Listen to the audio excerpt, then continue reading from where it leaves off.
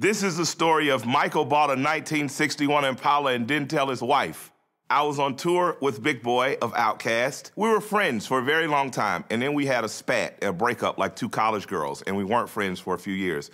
And then something tragic happened, and we became friends again, and we cried, kind of like an episode of Golden Girls, and hugged each other. While, we were in a moment of sentiment, and he was feeling guilty, and I was feeling guilty, I convinced him to sell me an immaculate 1961 four-door Impala that had basically sat under a tree for 3 years. And now the patina's there, I'm gonna leave it like that, but let's get back to pissing my wife off. I bought the car and I made everyone promise not to tell her because she hates when I spend money like that and don't consult with her. We come home off tour because Big Boi hurts his leg attempting to be Michael Jordan on stage when he's just a rapper.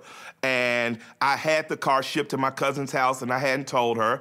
And DJ Swift, who's Outkast DJ, we were drinking because he has a very cool basement. It's kind of like a bar or a juke joint. We were drinking and he looks right past me.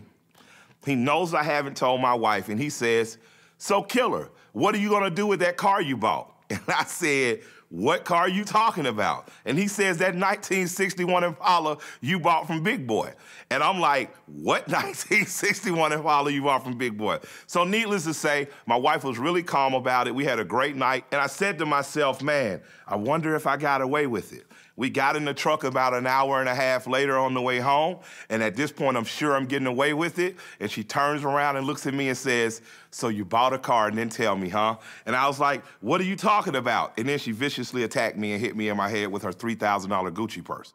Women, if you're angry at your man for spending $5,000 or $7,000 on a car, maybe you should evaluate the type of purse you're carrying first. Because if there's not a problem with you carrying a $3,000 piece of dead cow that no one in the world cares about except other chicks who buy $300 hair and $1,000 shoes, I don't think you should be angry with a man that buys something that you can actually put your beautiful ass in. That's my spiel on that. If you see her, I didn't say this. Go.